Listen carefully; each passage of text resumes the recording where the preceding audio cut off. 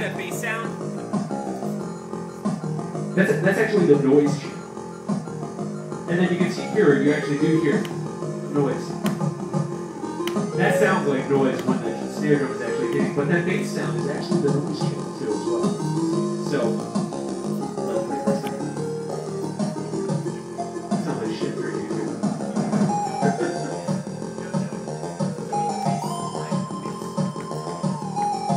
What's that? Do you mean the bass line or the bass drum? I'm talking about the bass sound, like the bass guitar sound. That is the noise, yeah, going on there, believe it or not. Yeah, that's a trick. It's basically a little trick. You can actually do it inside the tracker. There's a command for that as well, so. Cool, so let me click out of that. Now, we're going to hear, a lot of times they release the Sega Master System version along with the Genesis version right at the same time. That's what actually happened with this game. Because they were trying to hit the market for like overseas, because a lot of people were kind of, you know, overseas, they couldn't really afford the full Genesis, so, anyways. So here's the Genesis version of this song. Same song. Yeah.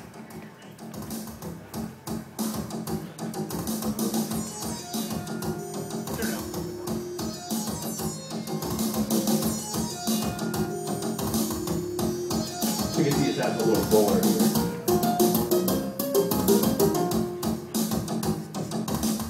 Minus baby.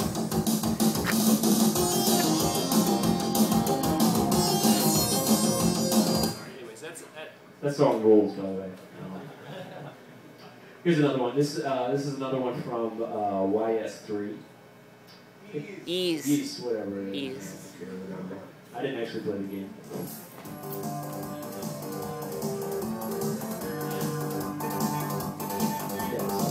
This is like typical galloping kind of RPG style thing.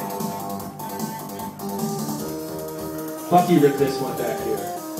This is his channel, by the way, xCloud003.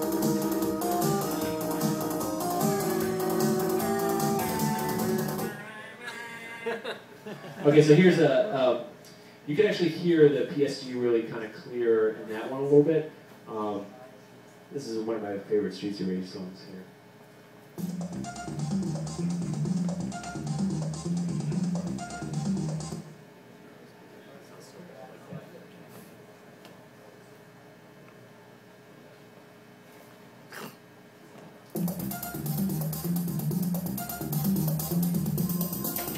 Yeah. Turn it up. You hear that, like, the sticky tone in there? That was a PSG 50% volt rate in there. Oh, this song is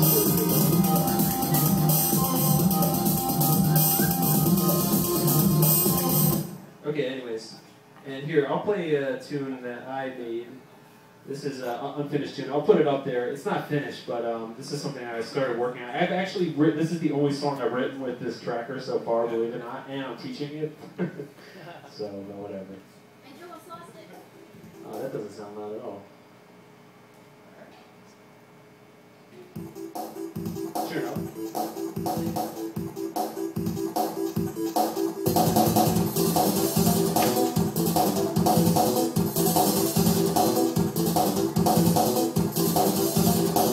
This is actually the tracker.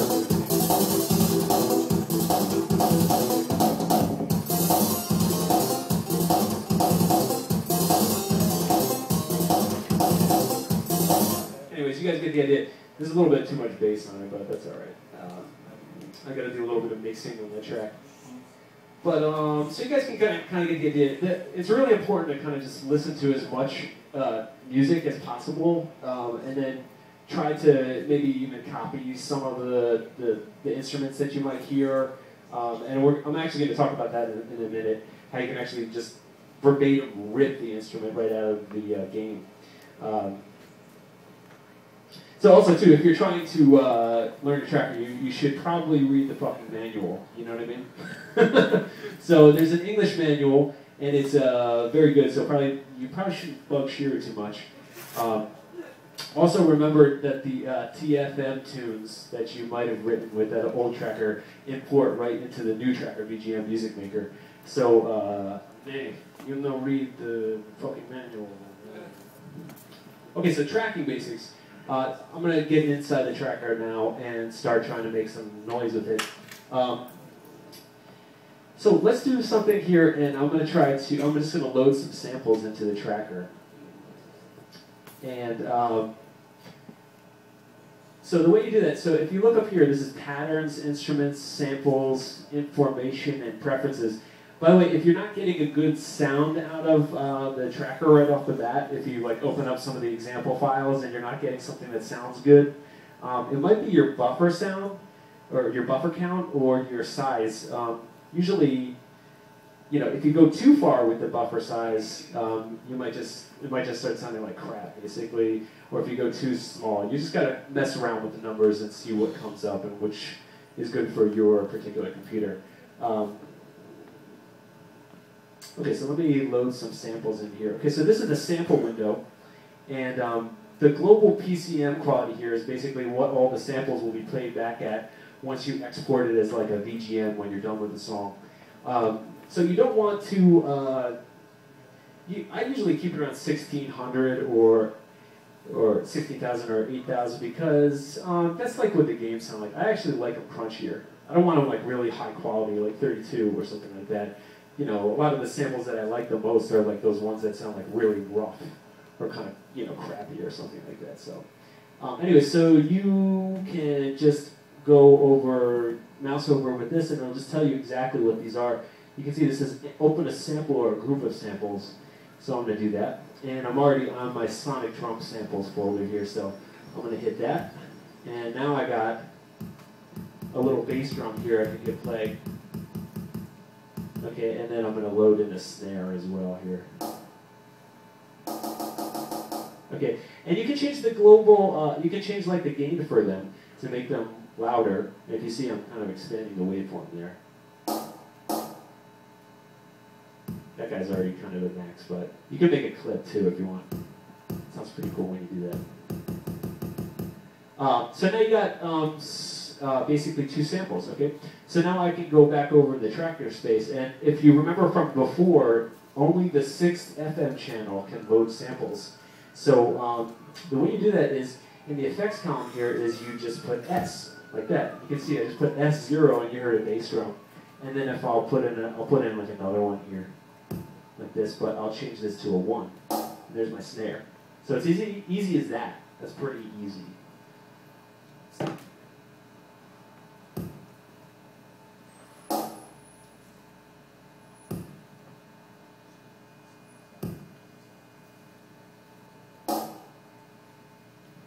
And I'm going to kind of like make this pattern a little bit less long here by going like this.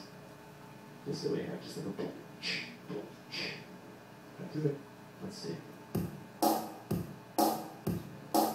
So you go. So you do some drum beats like real easy. That is like the easiest thing in the world. So that's pretty cool. Yeah, again, you can see you have all these FM channels here, and then some PSG. These are all for the PSG channels down here. Okay, so now what am I supposed to do here? Okay, let me save this as empty. Yes. Okay, so now I'm going to make an FM bass sound with algorithm 0. Okay, and I'm going to go back in here. And let's do that for a second. So now I'm going to go into the instruments panel here. And this is where people most have the problem with this tracker. They're just like, okay, what the hell do I do? And they click on the keyboard here, and obviously there's no sound coming out when I'm touching this. So I'm already on algorithm 0 here. If you go like this, you can see all the different algorithms that I spoke about before here too. So I'm just gonna, you could select these other guys here, but I'm just gonna select that one. Okay, so now remember, you're gonna hear algorithm, or you're gonna hear oscillator 4, which is the carrier because it's green. So we need to turn that guy up basically. So one thing that's kind of weird is the numbers are backwards in this tracker. So 127 is like off. 0 is like way wicked loud. So you can see now it's in the red. He also added this thing too. If you make your instruments too loud in the Genesis, it will actually clip. It's like really strange sounding. It's because it has a really shitty DAC inside the line 2612 chip. But anyway, so I'm going to lower it a little bit. And then that's not going to sound like anything just yet because there's no sustain here. So if I turn up the sustain, now I'm getting something that sounds like an envelope. So now you can hear somewhat of a sine wave, right? Let's see. You guys can hear that now. Cool. So, man, I need a chair here. Now, okay, so what we can do is now we can start adding modulators to make the sound more complex. So we could just actually copy what we did with some of the other ones. We can see that 2 was modulating it before the other guy, so let's do 2. And I'll turn 2 up a bunch. And then add some this to it.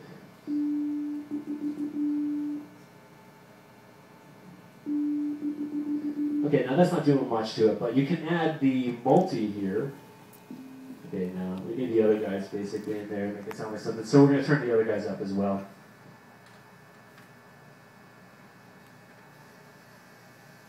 Whoa, what's that sound? Is that you? Okay, there we go. So I turned them all on. Now you're getting something that sounds kind of fuzzy for a second, and then it kind of dies off. And if you hear it, it probably is going to sound like, if I actually turn the sustain rate like this on this one, you're going to hear a sine wave.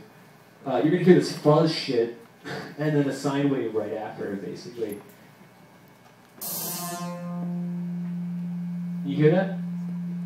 Okay, so basically what that was happening is these guys were modulating it for a second, and then when it was getting towards the end, like over here, it just kind of chilled out and was just turning into a regular sine wave that we heard before, basically.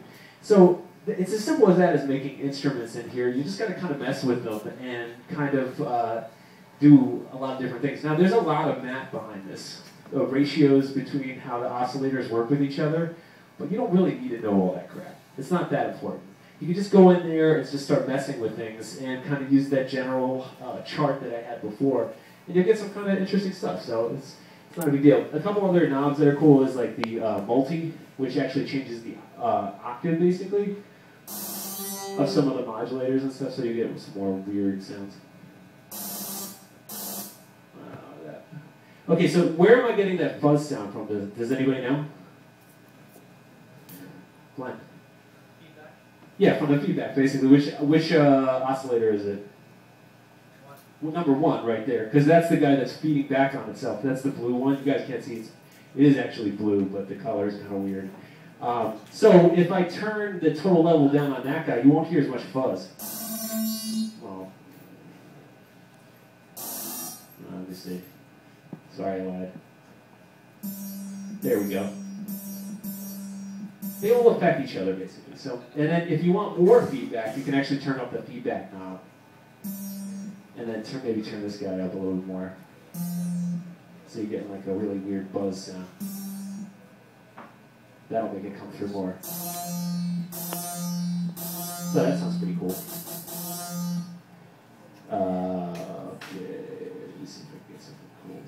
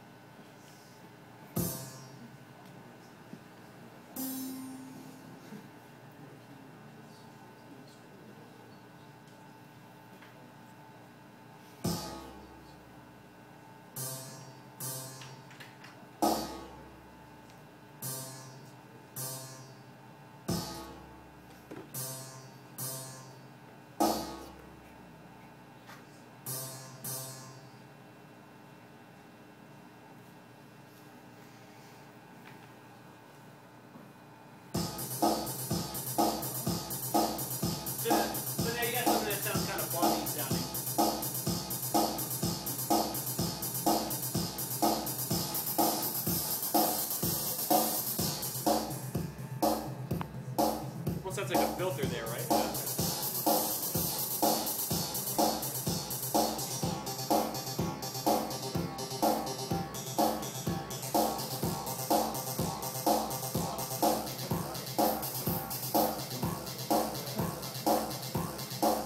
It almost sounds like a mouth harp there or something.